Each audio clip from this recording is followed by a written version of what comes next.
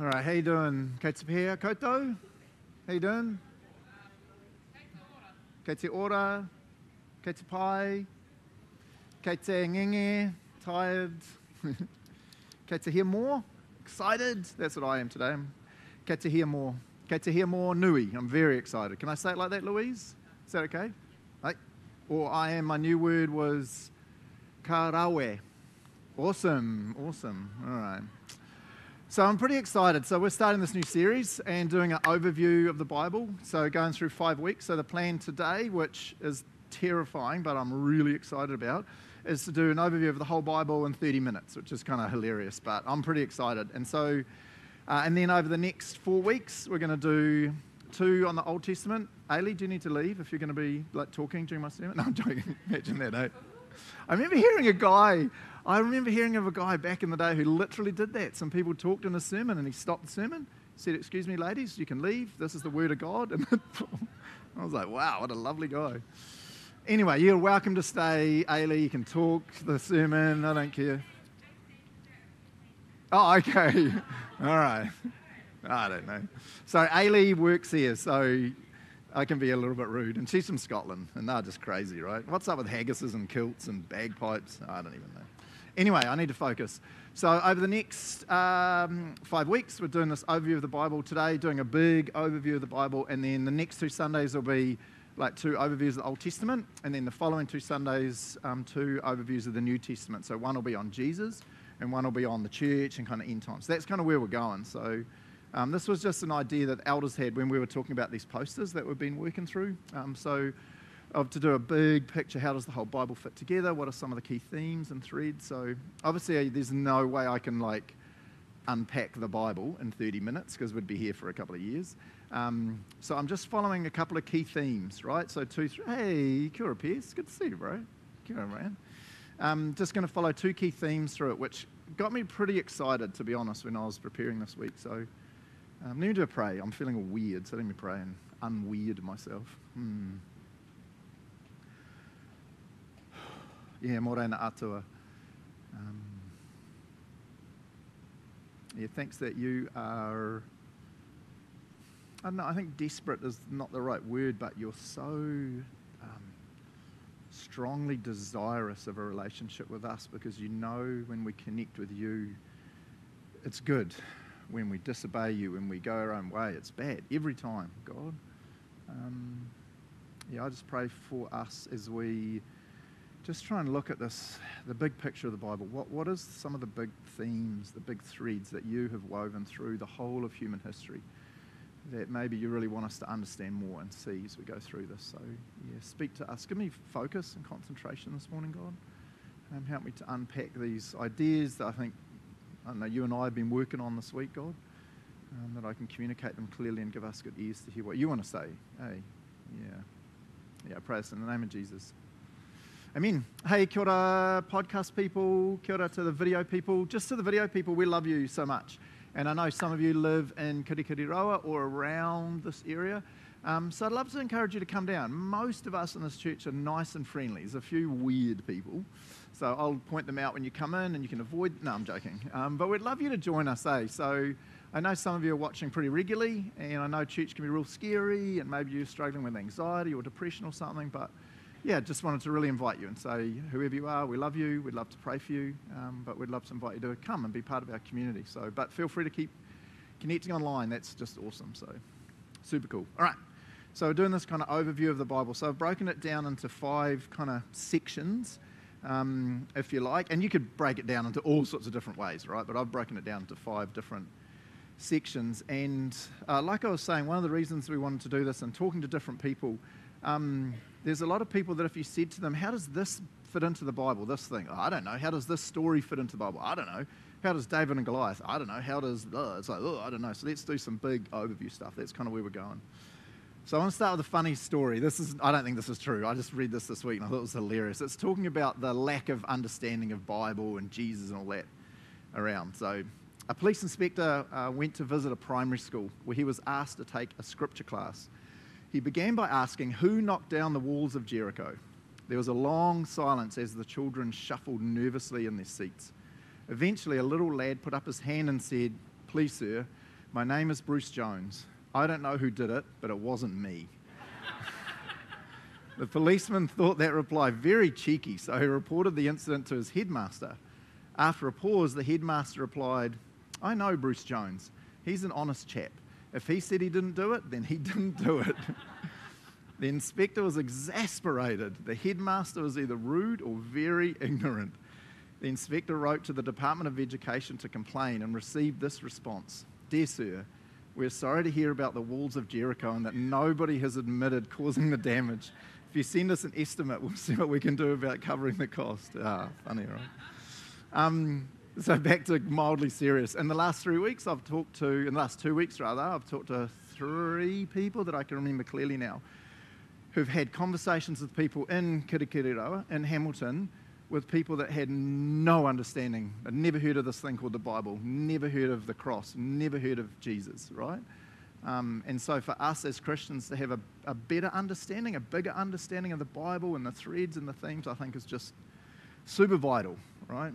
Okay, so here we go. I got 5 little thoughts. And again, I know some of this will be like, whoa, that's so much information, but don't forget over the next 4 weeks, we'll kind of keep unpacking this. So that's kind of where we're going.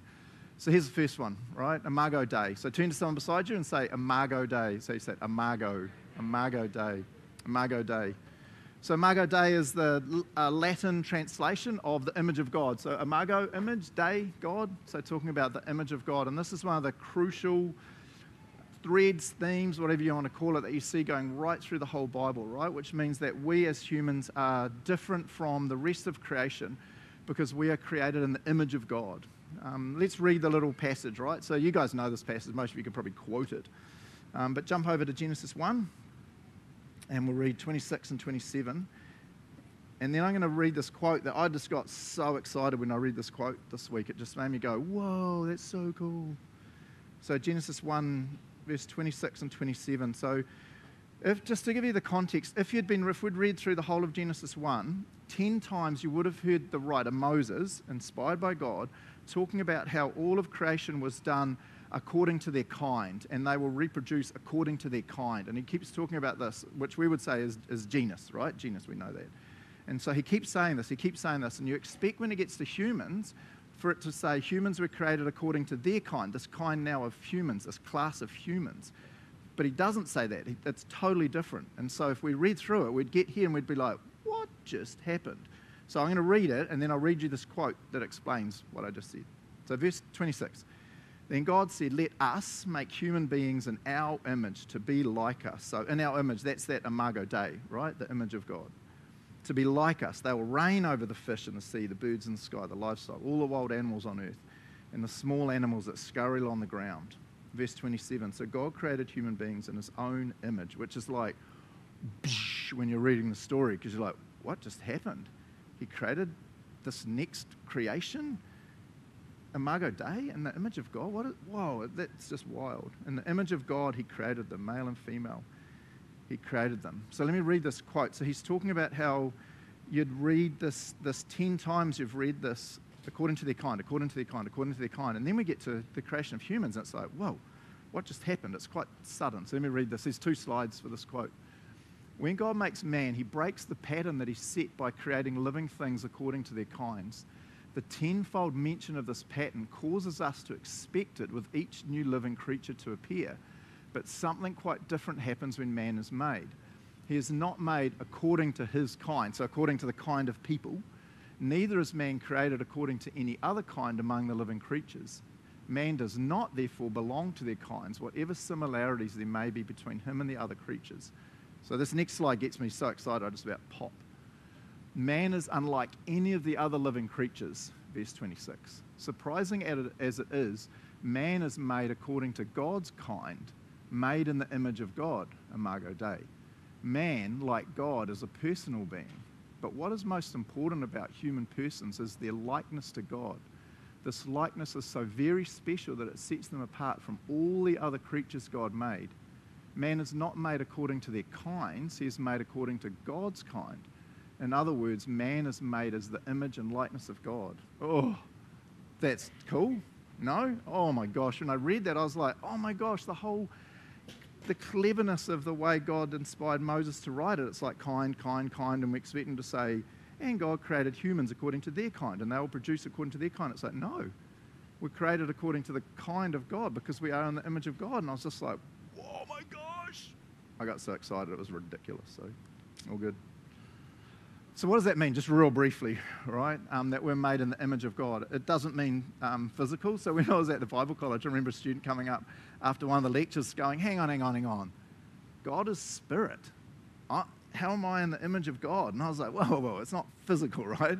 It means emotional and spiritual and mental. So God is good, we are good. God is wrathful, we have wrath. God is just, merciful, compassionate, right? There's all these attributes that God has that flow through to us, that we are made in the image of God, that we reflect the divine, right? We're not divine, but we reflect his nature. So one of the big threads that you see through the Bible is this natural desire for God to be with his people and for the people of God to be with God. Because we're in his image, there's this natural desire for connection. Does it make sense, eh? Not with animals, because they're not Imago Dei, but we're Imago Dei, so God just desires to connect with us because we're in his image. We have a natural, inherent desire to connect with God because we're in his image. We are Imago Dei, right? So that's one of the big threads you see the whole way through. God's constantly saying, I want to be with you. I want you to be my people. And we should be saying, I want you to be my God. I want to be with you.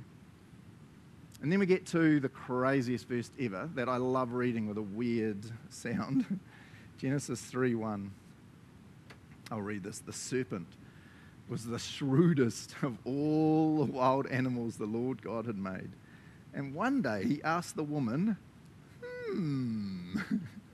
did God really say? He must not.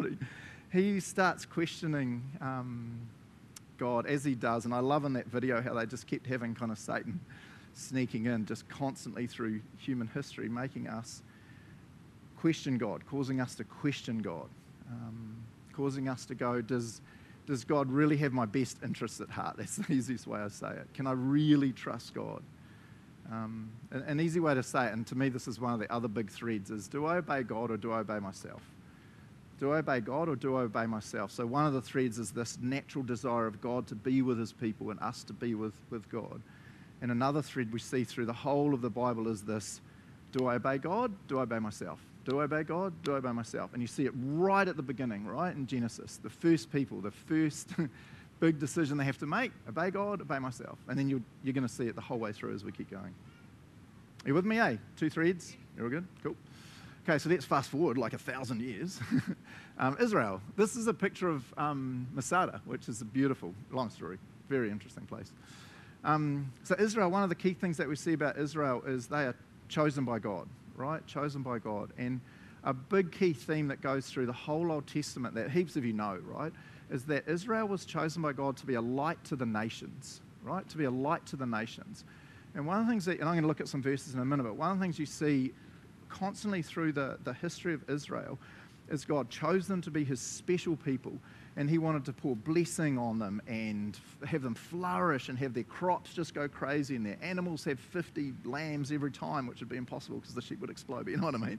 And the whole idea is that they're just going to be so blessed because they're being the people of God and God's being their God. Remember, that's that theme, that they're going to do that. And so all the nations around, I'm now another nation standing over here, are going to be like, what the heck is going on with these people? How come their lambs are just, whatever? How come their crops are, what is going on? It's because they're the people of God and God is their, oh my God, how do we get on this? How do we get on this, right? So that's this key thing you see the whole way through the Old Testament, that Israel was this chosen people of God to be blessed by him.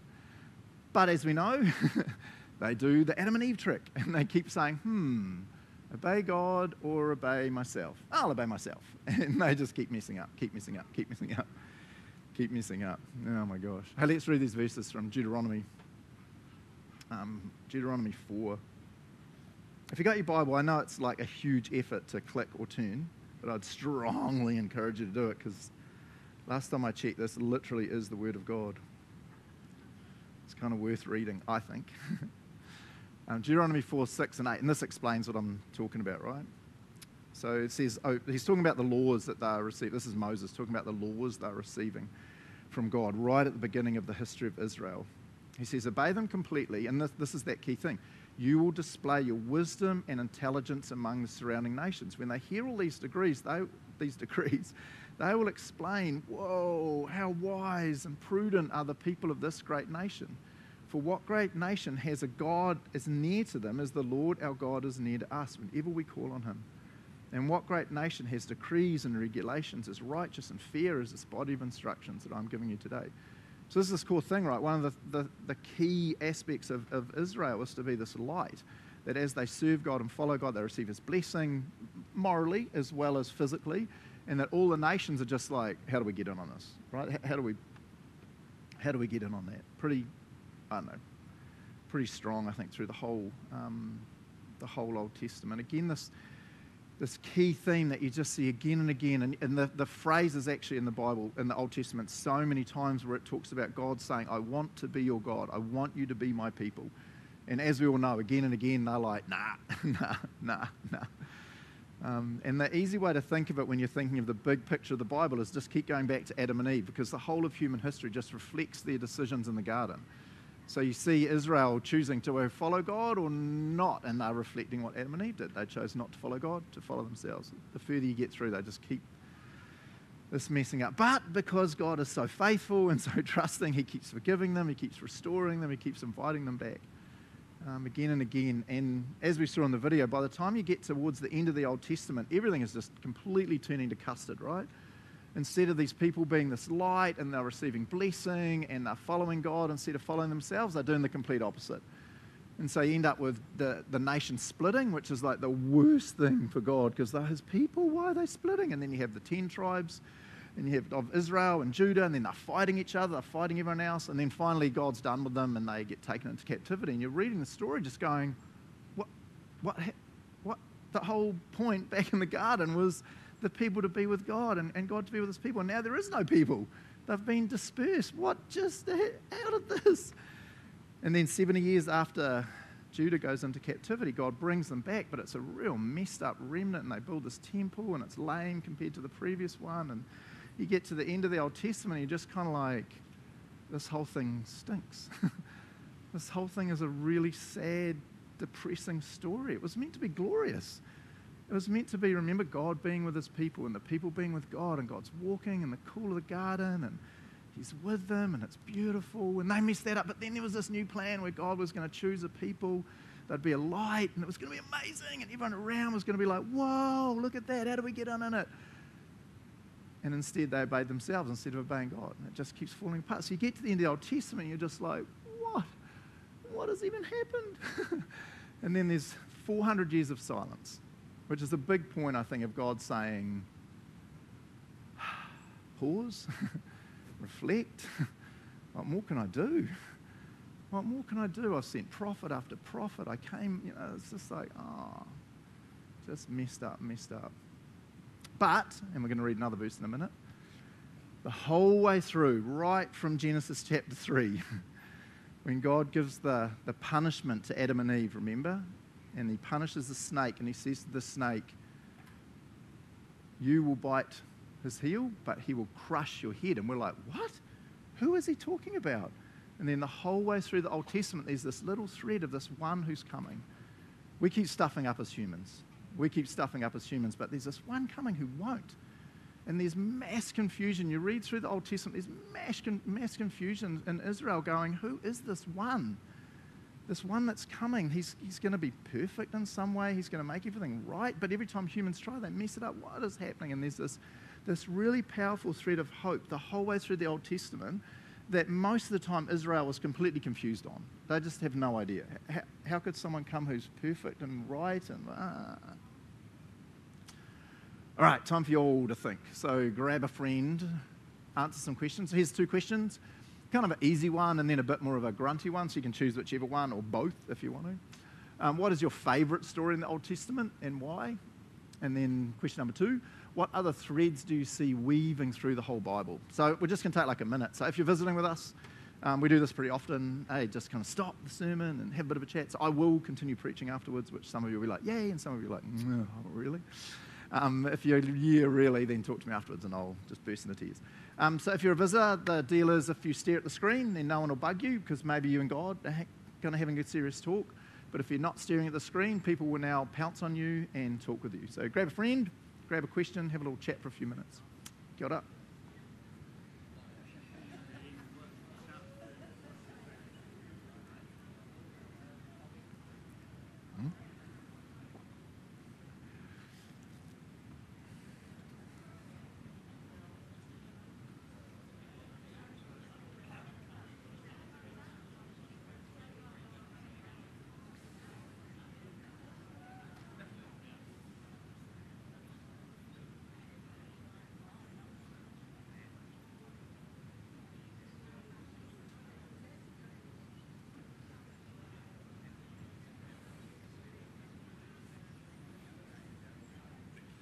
All good?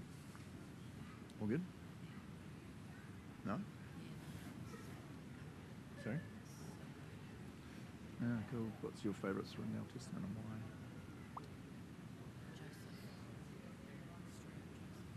why? Why?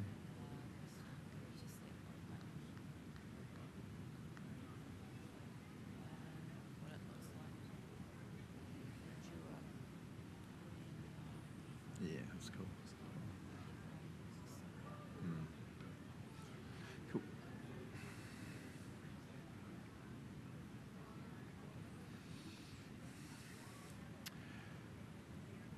Alrighty, kia ora.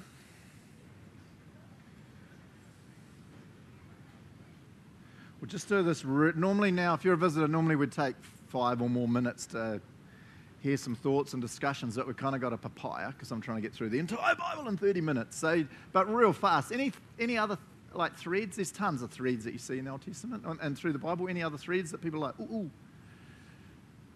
Any favourite stories then from the Bible? What's your favourite story, Jade? Moses, yeah. Yeah.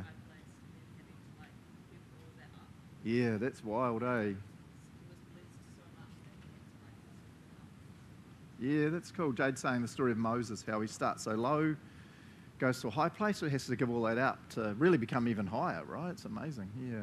My favourite thing about Moses, the 40s. Does anyone know the 40s? So he dies at 120. He's 40 years in Egypt, then he's 40 years in the wilderness, then he's 40 years as the prophet leading the people. I'm like, that's just so weird. One more. That was a random free thought. Rachel, I'm very nervous with your excitement. Ah, cool. Whoa. Yeah. Yeah.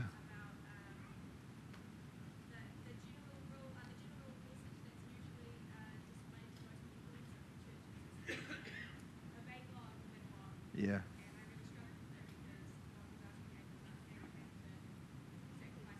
Yeah. Yeah. Hopefully I didn't twist it, but I explained it maybe. Yeah.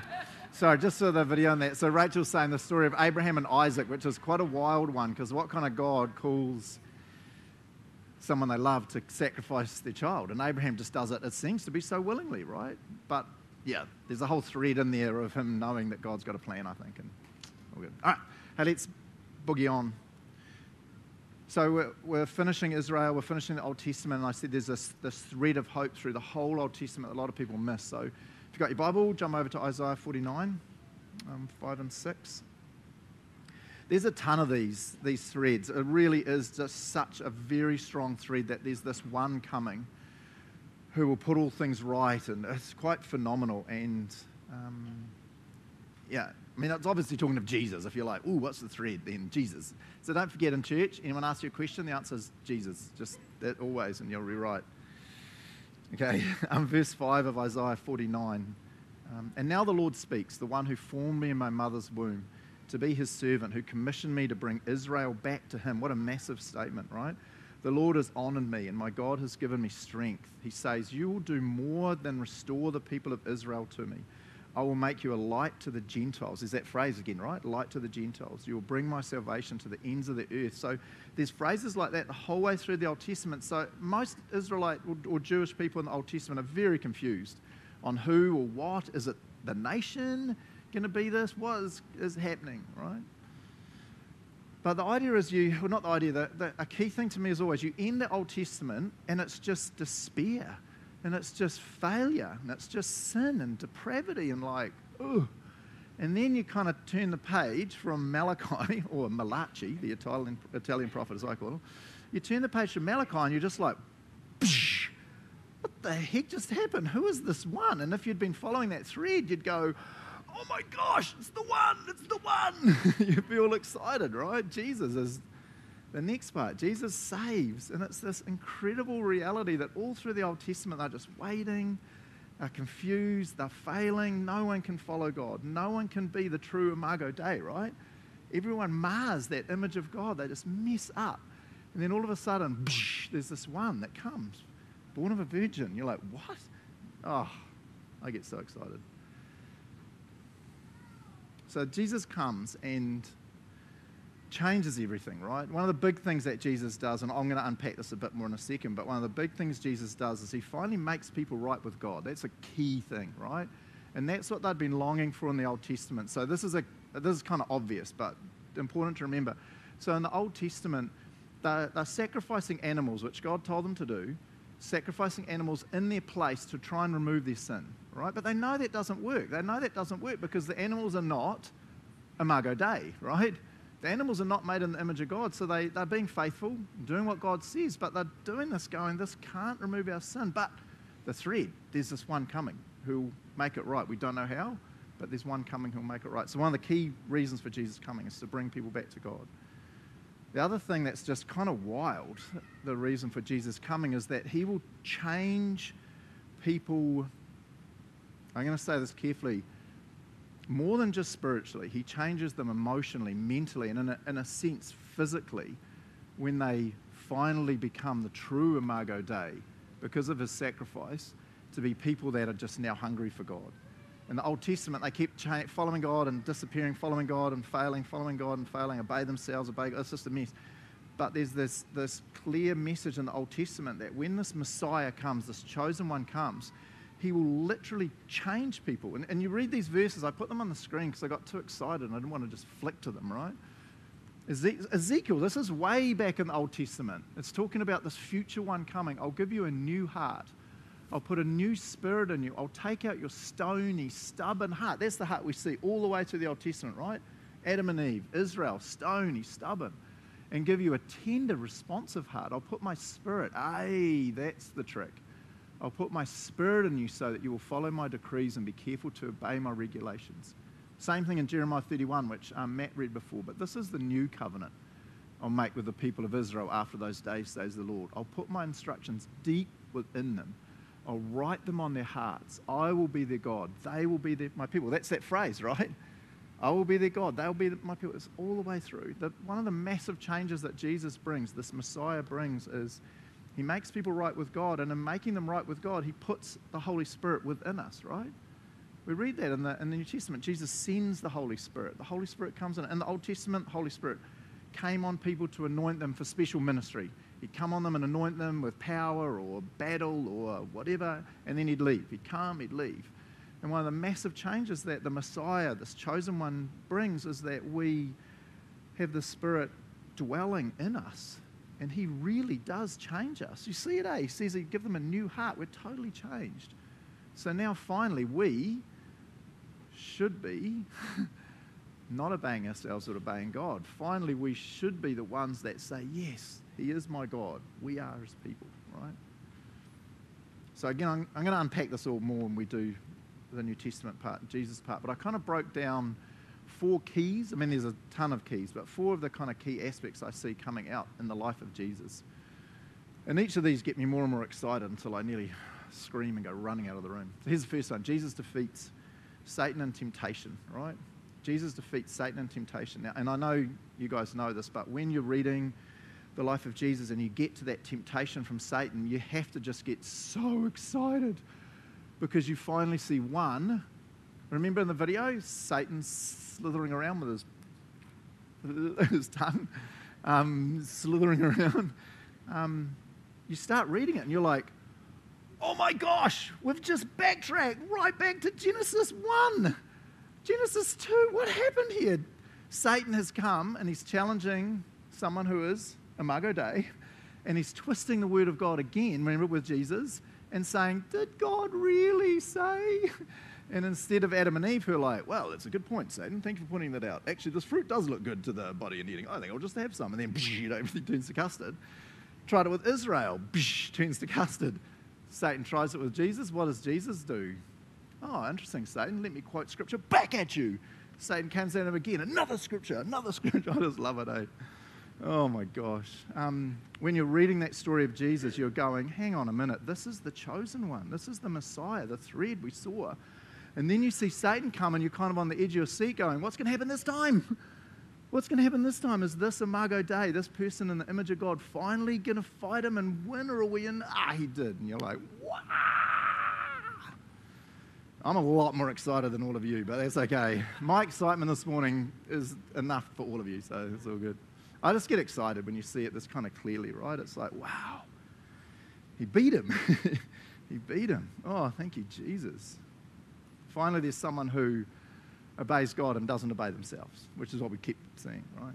Another thing that Jesus does, and this is kind of massive, right? Jesus explains the original intent of the Old Testament. It's a relationship, not a legalistic religion. It's so sad. And you see this the whole way through Matthew, Mark, Luke, John, the story of Jesus. Again and again, Jesus is saying things like, you've heard it said, but let me explain to you. You've heard it said, but let me explain to you. And you guys know, right? The Jewish leaders, I want to say out of good intentions, but the way Jesus challenges them, I'm not so sure. They have turned this cool relationship with God. They've turned this God dwelling with his people. I want to be your God. I want you to be my people. They've turned this God walking in the cool of the day with Adam and Eve and just chatting about their day. How'd it go today, Adam? What did you end up naming that weird thing with the beak and the tail? And I came up with platypus, and God's like, man, good job. That's the weirdest creature I made. You know, what did you do with that one with the long trunk thing? And what did you call that one? I called it an elephant. Whoa. I mean, I know they're speaking a different thing. You know what I mean? Just hanging out, right? That's what God wants to do. Just dwell with us. And the Jewish leaders have turned it into this legalistic laws and rules and structure, and there's zero relationship. There's zero communing. There's zero dwelling. There's zero abiding with God. And Jesus flips all that, and he's like, no. It's a relationship. It's connection. It's community. It's being, right? I just love that. He does that huge, right? Another one, and this to me is just so massive, Jesus shows who God really is. One of the saddest things you see as you read through the Old Testament is they have just totally lost who is God. And they've put him into this very structured, legalistic box of he's separate and he's judgmental and he's angry and he destroys. And Jesus comes and goes, whoa, that is not who, and he never says it, but he could say we are, because he is God, he is the Trinity. And this is one of my favorite verses when Jesus is trying to explain to the disciples, this one's to Philip, about who he really is. I love this. So Jesus shows who God is. Here's this verse, John 14, 9-11. Jesus replied, have I been with you all this time, Philip? And yet you still don't know who I am? Anyone who's seen me has seen the Father. So why are you asking me to show him to you? Don't you believe that I am in the Father and the Father is in me? The words I speak are not my own, but my Father who lives in me does his work. That's the key phrase, work. I'll come back to that. In me, through me. Just believe that I'm in the Father and the Father is in me. And then this last sentence is real crucial. Or at least believe because of the work you've seen me do, right? At least believe because of the work you've seen me do.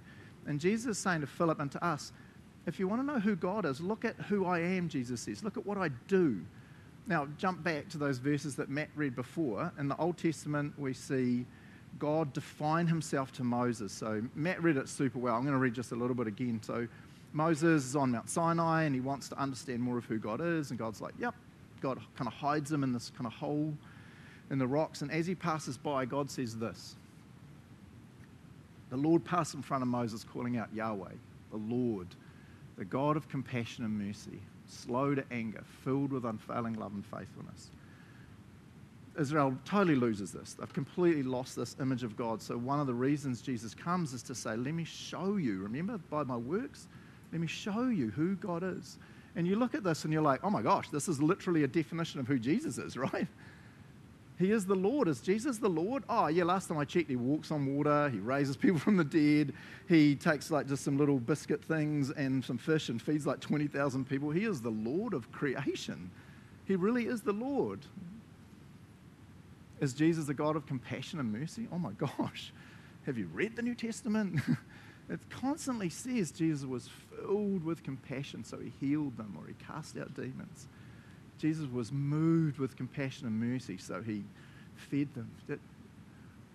Is Jesus slow to anger? Oh my gosh. If I'd been Jesus and God, there'd be a lot more zapping going on when I was on earth. That's all I'm saying. Those Jewish leaders. Jesus challenges them very hard out, but he's very gentle in the way he does it. And he only is rude or very challenging to the Jewish leaders. His own disciples ask the dumbest questions all the time, and Jesus just goes, okay, guys, let me explain it again. You know, he's so slow to anger. And then that last one, filled with unfailing love and faithfulness. Oh my gosh. You can't read Matthew, Mark, Luke, and John without going, man, Jesus really loves people. He really, really does, right? And I love that. So one of the things Jesus came to do is to say, man, you guys have lost this beautiful image of who God is that he explains in Exodus. It's got so jumbled. I want you to see who we are, who I am, right? I love that. Okay, and the last one is Jesus is the sacrifice.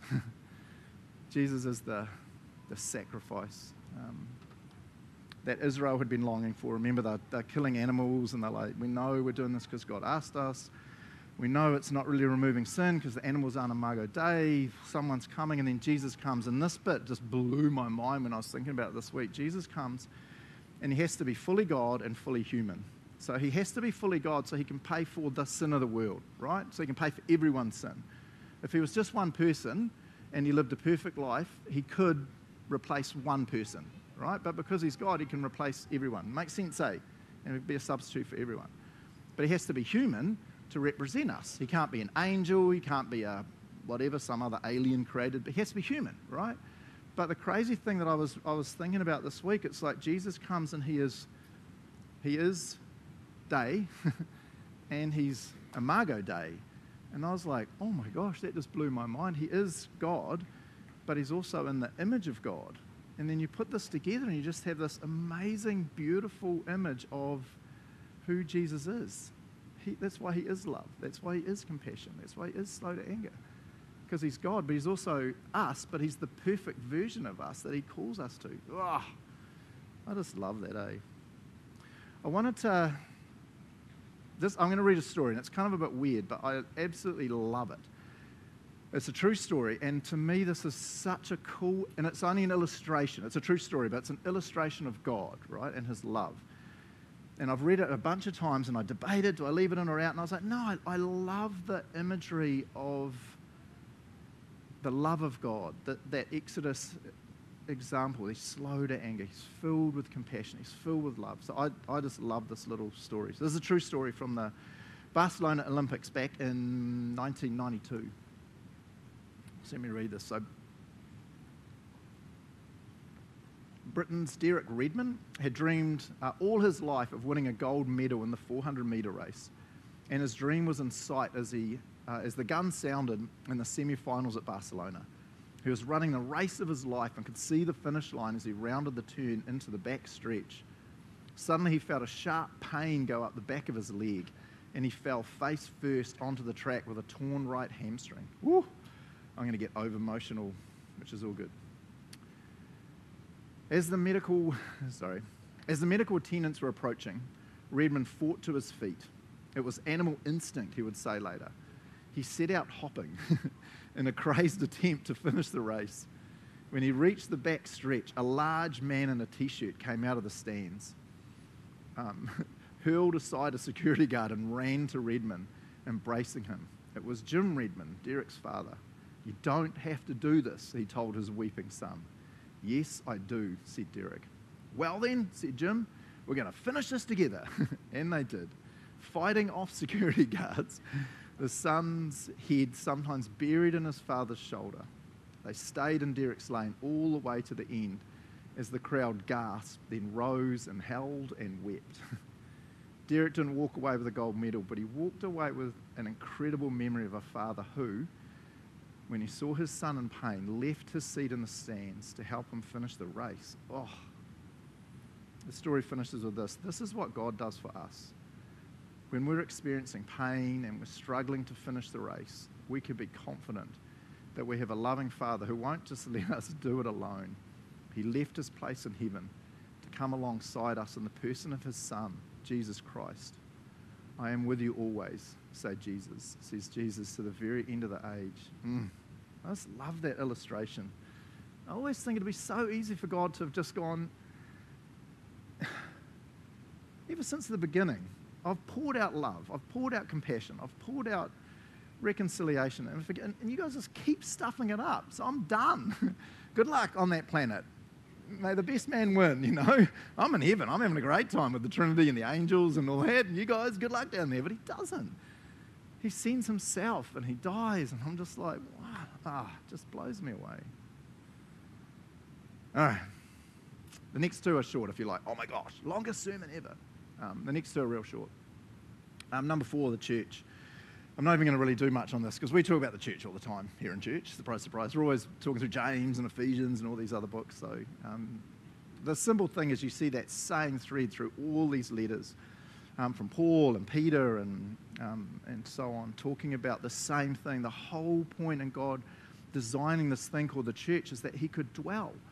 He could be our God and we would be his people. That's why he calls us to come together every Sunday, so that we're together as the people of God and God dwells in our midst. I love that. And again, the other three, continually God keeps saying to us, well, who will you obey? Will you obey yourself? Will you obey God? It's just that thread through the whole thing. And then the last one. So that was like several thousand years of history in 5 seconds if you were counting with the church. Here's the last one, right? The new heavens and the new earth. The new heavens and the new earth. And when I get to the end of the story, I always do 2 things. I weep, looking back over the depravity and the brokenness of human history, and then I die laughing. Because when you get to the end, you realize the whole thing has been a giant loop. Here's a verse right at the end of Revelation. And when you read this, you have to go, oh my gosh, he's literally talking about the garden. Let me read the verse, then I'll explain it. I know most of you know what I'm talking about. I love this verse. This is right at the end of human history, right? I heard a loud shout from the throne saying, look, and I want to add in finally, God's home is now among his people. He will live with them, and they will be his people. God himself will be with them. He will wipe every tear from their eyes, and there will be no more death or sorrow or crying or pain. All these things are gone forever. And there's that key phrase, right? God is finally our God. We're finally his people. And so it always makes me go, oh, the depravity, all these thousands of years of human history. But at the same time, I die laughing because you literally get to the end, the second to last chapter in the Bible, and you're like, hang on, we're right back here. We're right back in Genesis 1 where this whole thing started, where God created us to dwell with him and abide with him and be with him. And it's like, oh my gosh. I get excited. You guys are not excited. I get excited. All right, stand up. Let me pray for us, though. Yeah. So it's kind of obvious, right? But as you're standing, I just have to finish with that little phrase I've kept saying, obey God or obey myself. How are you doing on that? It's not easy. We're not Jesus. Jesus is the only one to live a perfect life. We mess, we sin. But God is always there, like in that race. He's always there to come beside us. He doesn't stand in heaven pointing fingers. You sinners, sort yourself out. He comes and stands with us and journeys with us. I'm sure weeps with us. Is there anything in your life that God's pointing out right now that the Holy Spirit's saying to you, hey, this is an area that you're not obeying me in. This is an area where you're just not being the people of God. You're being yourself. We've got to talk about this, eh? Yeah, kia ora atua, kia ora ior, the creator of all, the sustainer of all things. Man, I love the story of the Bible. It always cracks them up. We get to the end and we're back where we started. We're back where we started, dwelling with you, walking with you, abiding with you. You just asking us, how's your day gone? And we'll be able to finally, face to face, it says, which is wild. Talk to you about our day, talk to you about our life, talk to you about our struggles and our joys as our creator, but also as one who just loves us so intensely, God. Yeah, I just pray over the next 4 weeks as we keep unpacking this big story of the Bible, that you'll continue talking to us, helping us to see more and more these key themes, these key threads that you're calling us to understand, but to apply to our lives. We really do want to be your people. We know we stuff up, but we want to be your people. We do desperately want you to be our God. Yeah, speak to us in these songs that we're going to sing now, this worship we're going to bring towards you, God. Our ears are open, We want to hear from you. Yeah, I pray this in the name of Jesus Christ, the Son of God. Amen.